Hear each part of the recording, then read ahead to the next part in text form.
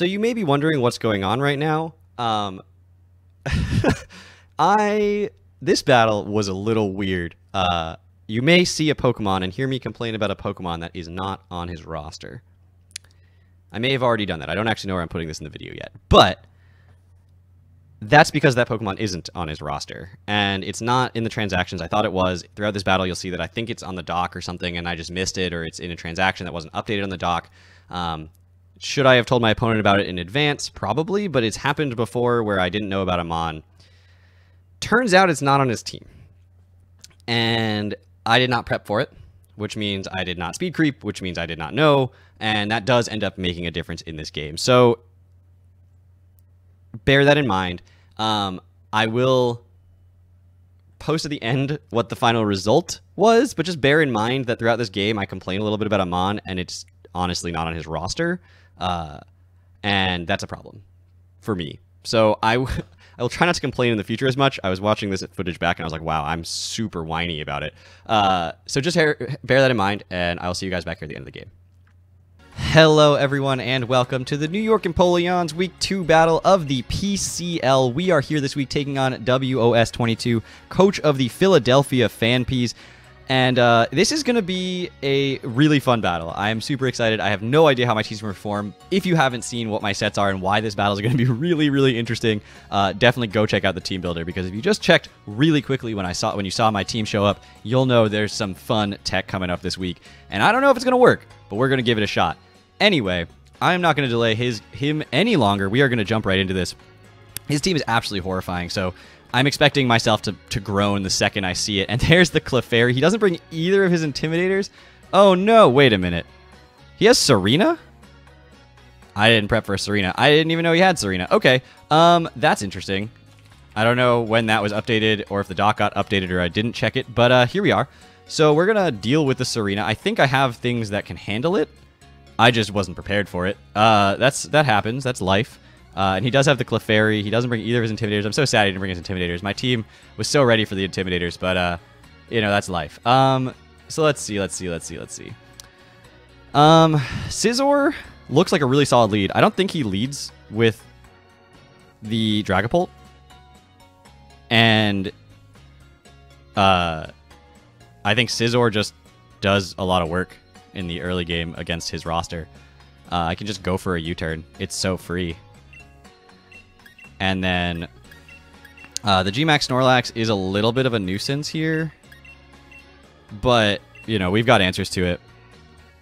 And I think we can handle the Dragapult. That's really the one thing that, like, I need to handle the Dragapult, and once that's handled, we can move on with our lives. But until that time, that's going to be a huge problem. So good luck to my opponent. Hopefully this isn't super loud. I'm actually going to turn it down a little bit. I know it's been loud historically. That might have been too far. So we're going to do that. So sorry if the audio does a weird thing. He does actually lead with that Dragapult. Do I think he's going to have the Flamethrower? And do I think he's going to stay in on the possible Banded Bullet Punch? That doesn't kill a Dragapult. Without Flamethrower, he doesn't kill me, but he does kill me with the Flamethrower. It's not what I wanted him to lead with at all. I could go Rotom and just kind of scout out what set he is. I don't want to lose this thing, I'm going to be honest. I really don't think that's a good idea. I'm just going to go Rotom here. Scout out what he wants to do.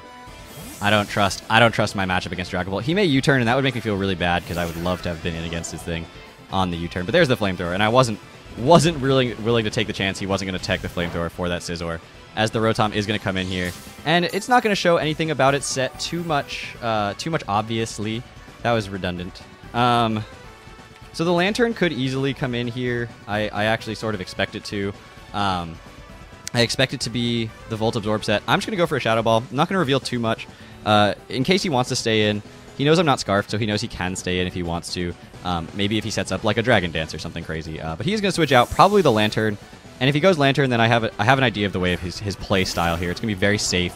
I want to get a scout on how much damage this does. How especially defensive are you right now?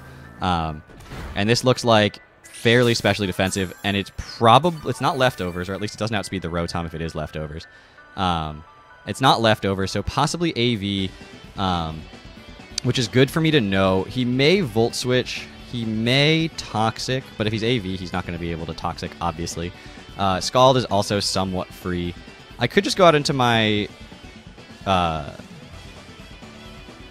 Hatterene here as an option. I could just stay in and go for the Nasty Plot. I think I'm just going to Nasty Plot here. I don't know what you want to do, but I don't think you can actually touch me.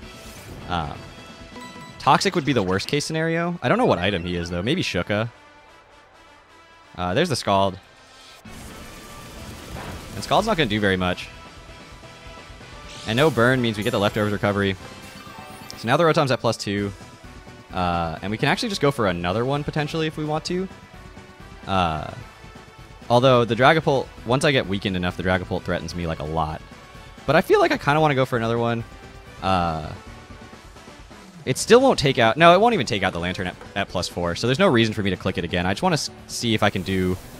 if this is a 2-hit KO from here. It's not quite a 2-hit KO, and he goes for the Volt Switch. So getting a lot of damage off on that, which is super nice. And that puts me in a much worse position to take a hit from the only thing that he wants to go into right now, which is the Dragapult. Since he knows that I'm outspeeding the Lantern, his Serena's not safe. Clefairy can't have Unaware. It can only be Magic Guard. So, wow, unless he's maybe Scarfed or AV or something. I mean, I am running not a super fast Rotom, but not a slow Rotom. I didn't prep it around a Serena's speed tier, is the only thing. And if he's Assault Vest, Serena, which is a pretty standard Serena set, I'm doing like 70% with a Shadow Ball. I kind of just want to... I'm just going to click Volt Switch here. There's the Seed Bomb. I don't know if you're Scarfed. I didn't prep it to outspeed a Serena, which is the second time this has happened in Austin's League. Why is it that always that whenever I'm in Austin's League, there's a mon I'm literally not even prepped for? I'm just going to go out into my Scizor here. U-turn is super free. I have no... There's no downside to it at all. He could Trop Kick or he could go for like a high jump kick or something, but I'll live it and I can just go for the U-turn. That potentially will kill the Serena. And if he goes out into anything else, it's just a free U-turn. And I get to Scout. Again, I don't necessarily mind taking a little bit of chip damage from the Ferrothorn. Get a Scout on whether or not you're a physical or special set. That is sort of one thing I need to know. And that is a good amount of damage. We do see the Iron Barbs. We do not see the Rocky Helmet. And looks like that is a physically defensive Ferrothorn to some degree. And this allows me to go out into the Salazzle here, go for the Nasty Plot if I want to. Pult's still a problem. There's leftovers. Okay.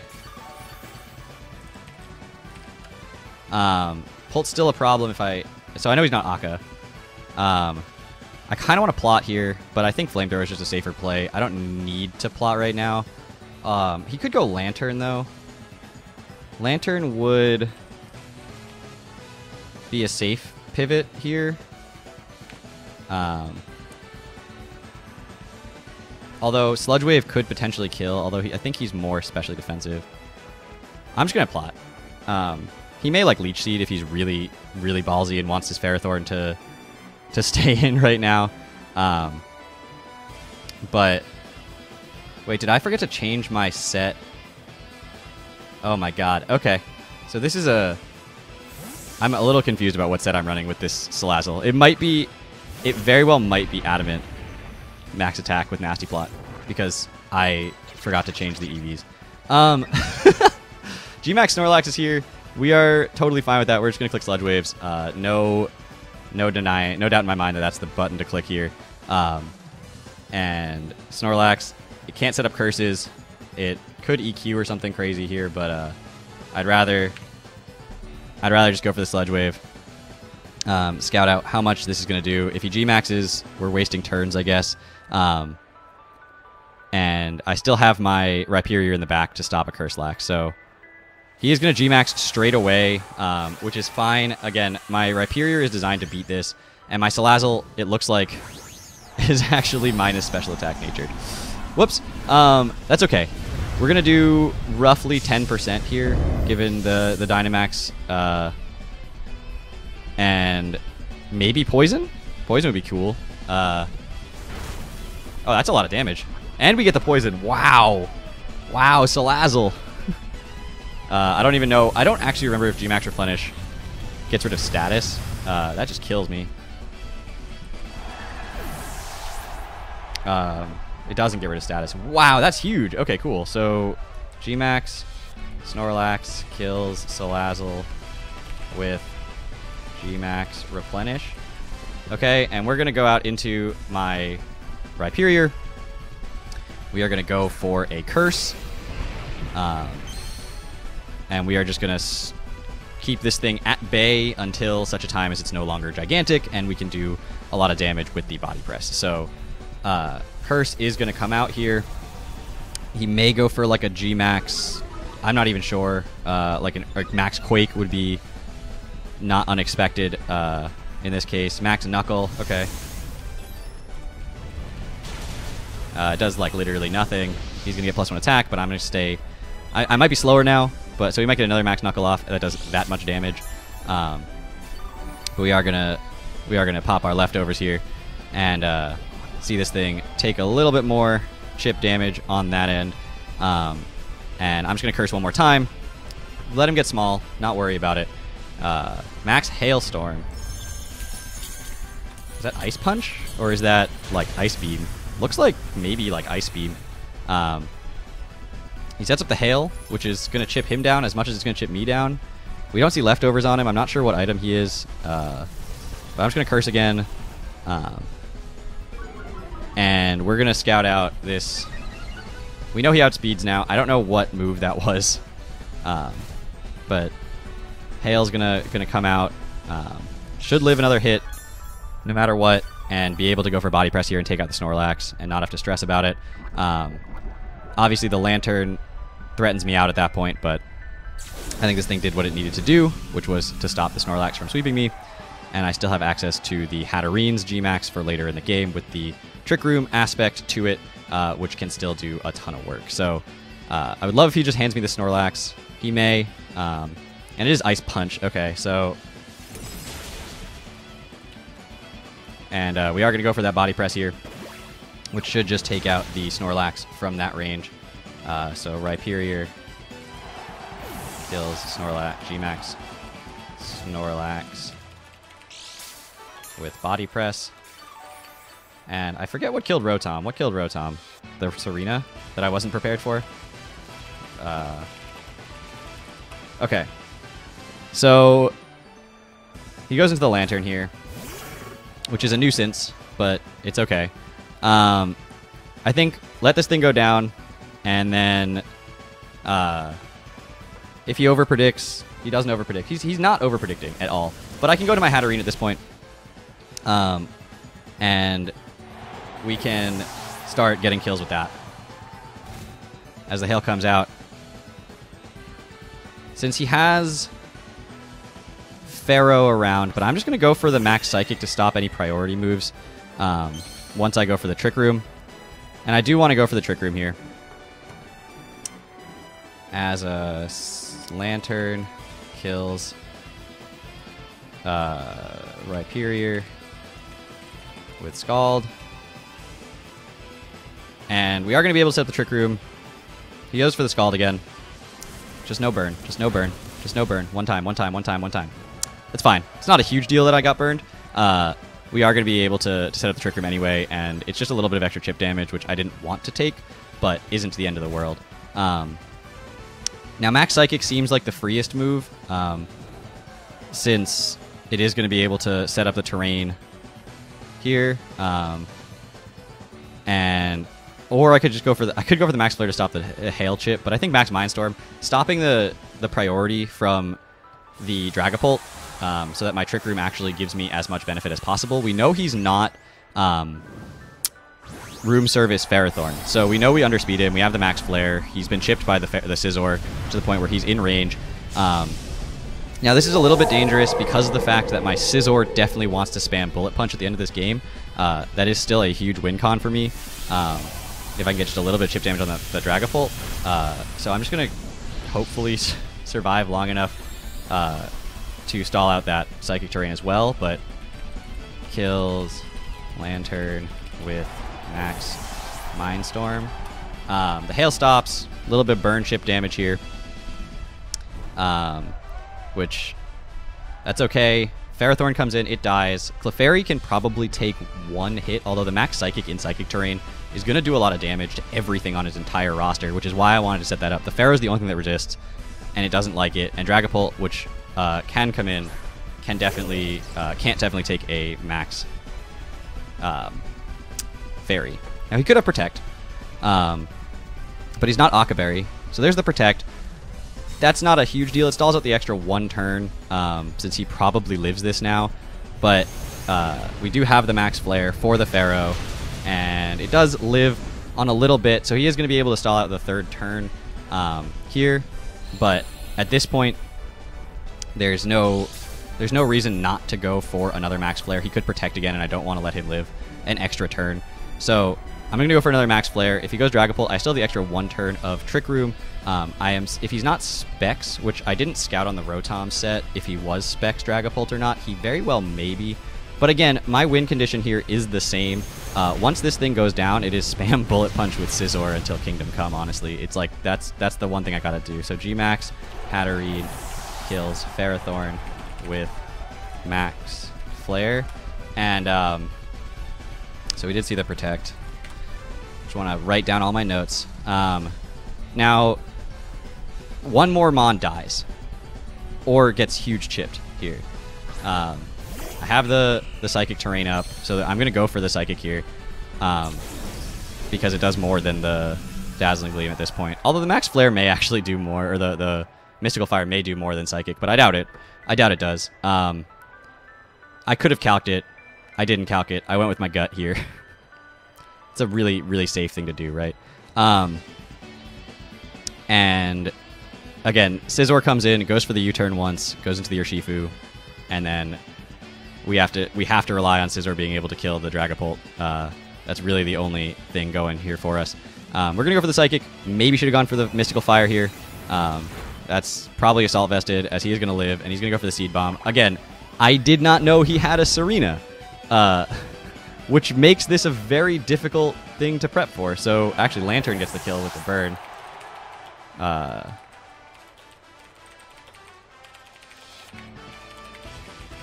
That's like, I don't know what to do about that, guys. I don't know whether I should have prepped differently, should have expected something else. Like, I'm not sure. Yeah, so I'm just gonna go out into the Urshifu at this point. I'm gonna go for the Poison Jab. I lose nothing by doing it. If he goes hard Clefairy to keep the Serena around for the Queenly Majesty for the Banded Scizor's Bullet Punch, that's a great play, and is why I have to go for the Poison Jab here in case he goes Clefairy and does decide to make that play. It will also kill the Serena if he does leave it in at this point. But when you don't prep for your opponent's team as it is... Oh, it is Scarfed. Okay. That's going to do decent damage, not going to kill me. So we're going to go for that Poison Jab, and Urshifu kills Serena with Poison Jab. As the Misty Terrain goes away, this is going to be interesting. This is going to be quite an end game here. I'm not actually sure, or the Psychic Terrain or whatever that was. He doesn't want to go Dragapult, because if I have the Sucker Punch, really? Really? Because if I had Sucker Punch, man, I mean, I'm going to Wicked Blow, obviously. But I guess with the Sun up, the Flamethrower, if he's Specs, does enough from here. He's definitely Specs. Man, imagine if I had prepped for Serena, guys. Imagine if I had prepped for Serena.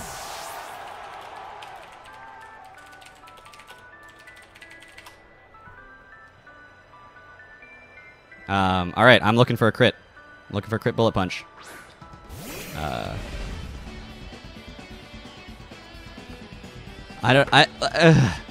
This is the second time a doc not being updated when I actually started prepping for my team. My opponent has literally cost me a game, and it's incredibly frustrating because, again, if you don't prep for the team, you will not beat the team. That is always true. Nothing I can do about it. I didn't see Serena on his roster. You can see in my team builder yesterday that there's no Serena. I don't know what he traded for it. I'm literally going to go look right now and see when that transaction was made, because I'm confused. I mean, great game. He played super well.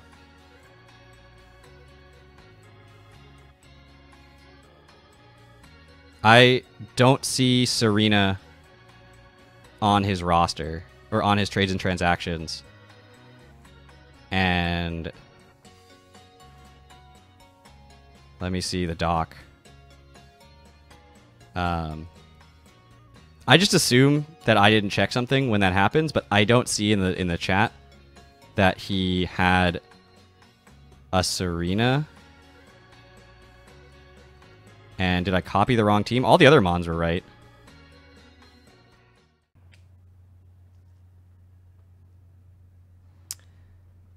All right, so as you guys may have seen, the result of the battle didn't go my way. As soon as it was over, I checked, and it turns out, like I said at the beginning, that Serena is not on his roster. So I talked to Austin, I talked to my opponent, and it was decided that this will actually go as a 3-0 forfeit win for me, but I wanted to upload the video anyway for you all to see it and understand, you know, kind of what I was doing and why this week happened the way it did. So I do end up picking up the 3-0 win by forfeit this week. So I am 2-0 right now, despite losing the battle objectively. But that's the way that this goes. Hopefully it doesn't happen again in the future. Bringing the wrong Mon was apparently a 3-0 forfeit loss if you do it. Again, my opponent, and rightfully so, said, why didn't you tell me at the beginning when we could have just changed them on and started at that point? I said it in my video, which he obviously wasn't watching, and I just didn't think to tell him because I just assumed that I was in the wrong here, and in the future, I will make sure to tell my opponent that in advance as opposed to waiting until the end, just to double check, you know, just to say, hey, just making sure you have this Mon on your roster, just to before the game starts, so that if they can change it, I have no problem with them seeing like which 6 Mons I'm bringing and then changing one Mon out for another Mon on their roster. Usually they're going to bring a Mon that's like not optimized anyway, just because like it's what they've got in their box. It's what I would do. So in the future, I will do that. I apologize. That's the way this is going to get resolved. Hopefully you guys aren't too mad about it. Please don't be mean or mad to anybody involved. Mistakes happen. I genuinely don't think this was to gain an advantage. And if he was doing it to gain an advantage, it didn't work because I ended up getting the win where he actually beat me. So that's life. That's how this week goes. Great game to my opponent, and I will see you guys back here next week. So bye, everybody.